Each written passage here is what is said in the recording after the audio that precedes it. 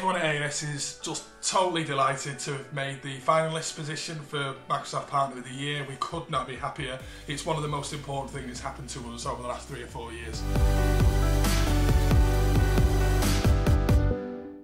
In being recognised for this finalist spot, Microsoft have realised that we've spent an inordinate amount of time, a massive investment in people's time and effort to become really, really technical experts in the UK. We're sure that the reason we got recognised for this award is because we've been moving towards business outcomes and solving solutions for customers more and more. I think every single one of the solutions that we've delivered over the last certainly 12 months, maybe even a little bit longer, has been very specific to fixing customers' problems, and I think that's probably resonated more with Microsoft and with our customers than anything else we've done over the last few years.